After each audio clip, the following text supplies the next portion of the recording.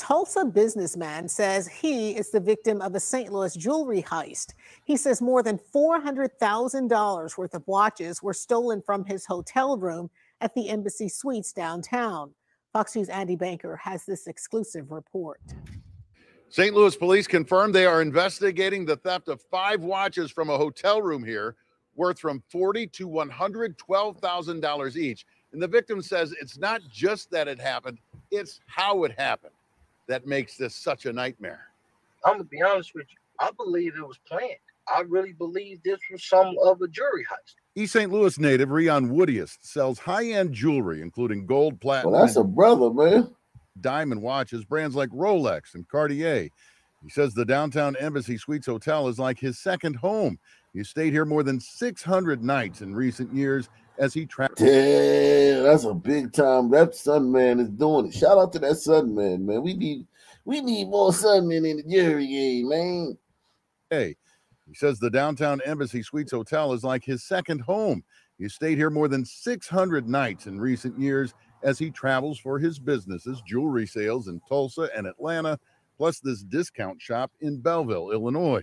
He says he left here on the night of March 23rd, and when he got to his hotel room, he says the door was open and there was a woman inside. She went frantic, and I was like, ma'am, calm down. And she was like, why are you in my room? And I was like, no, ma'am, you're in my room. He says he thought he had extended his stay, but hotel staff gave his room to somebody else, putting his belongings into hotel storage. I was leaving Lily the next morning and came back.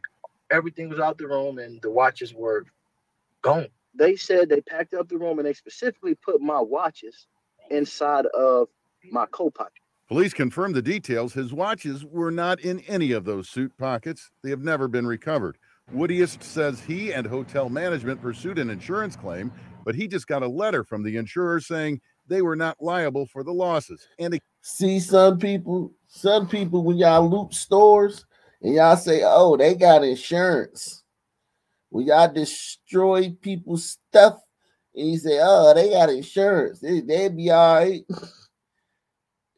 It don't work like that all the time.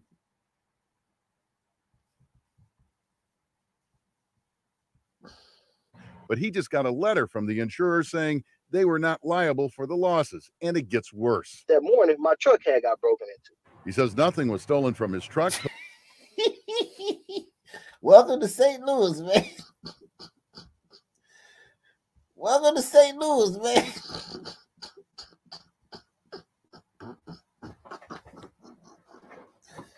Oh, shit, man. Liable for the losses, and it gets worse. That morning, my truck had got broken into. He says nothing was stolen from his truck. Police report no arrests, and Woodiest is now considering legal action against the hotel, hoping to recoup his massive losses. Andy Banker, Fox 2 News. Hotel officials did not answer questions or agree to an interview. However, a spokesperson released a statement saying, in part, the well-being, safety, and security of our guests are of paramount importance. We work closely with the local police department and cooperated fully. Oh, man, hope that Sun Man gets some kind of closure, man.